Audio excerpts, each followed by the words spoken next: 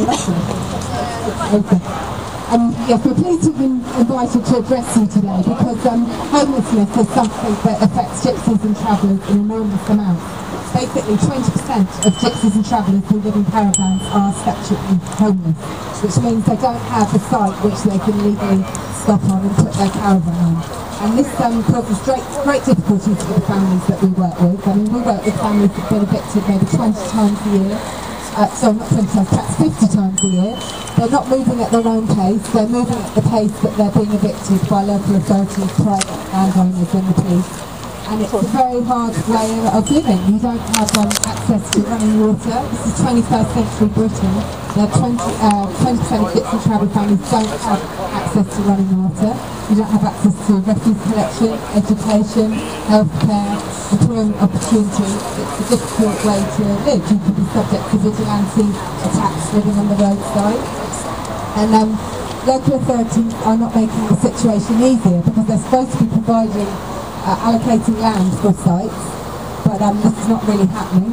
Also, they block off traditional stopping places which are maybe more out of town, such as in Brighton, that might be say on the racecourse, or say in kind of brownfield land such as Anderton Bottom, Preston Barrett.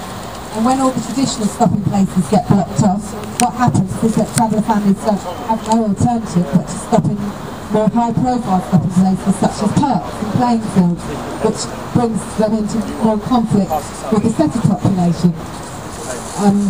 So we don't see that as a good way forward. The way forward we do see is to have statutory duty on local authorities to provide sites. There did used to be a statutory duty. This was under the 1968 Caravan Sites Act. And under this duty, most of the local authority sites that exist were built.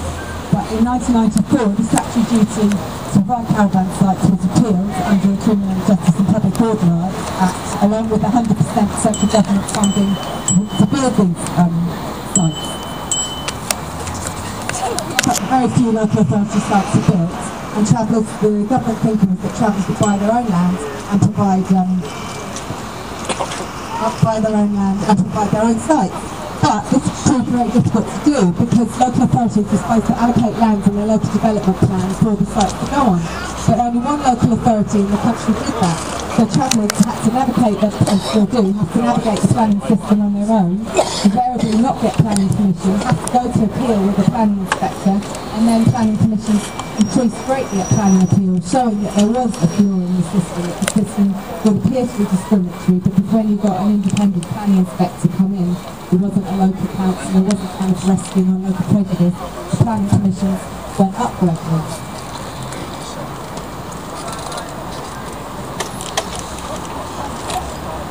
So we're seeing also an increase in people that are turning to, we work with all travellers, traditional travellers, Roman gypsies, Irish travellers, and also new travellers who have chosen the way of life. Those second and third generations are born into it now.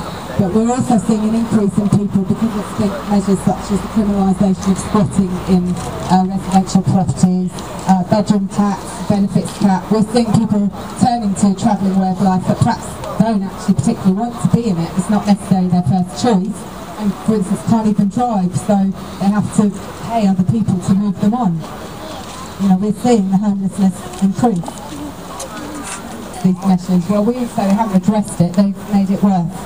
There were, in the last government, had regional targets on regional assemblies for pitches to be provided to meet the accommodation needs of travellers. The current government scrapped those targets because they say they don't believe in central government telling local authorities what to do. So they said it's down to local authorities to meet the needs themselves. Well, we all know what happens when local authorities are meant to meet the needs of a group that is so widely unpopular as gypsies and travellers. It doesn't happen. Another thing the current government has done is they launched a consultation on the planning definition of gypsies and travellers, which would narrow it even further. So you wouldn't be classed as a gypsy or a traveller if you'd stop travelling, to put your children into school, to address your health issues, or because you were elderly and no longer can manage a travelling way of life. Thankfully that has actually been blocked by a group of MPs, but you know, we were very sad to see that. So I would urge you all to vote this coming election. We have an election on May the 7th. Homeless people have a right to vote if you're no fixed abode, you can contact your local council and make it's called a local declaration of local connection. We have that sheet. Okay, so the deadline for that is next Monday, the 20th of April. So I really would urge everyone to vote and to look at what the parties are proposing and to look at what parties are proposing to address the homelessness issues, both for the wider population and for gypsies and travellers.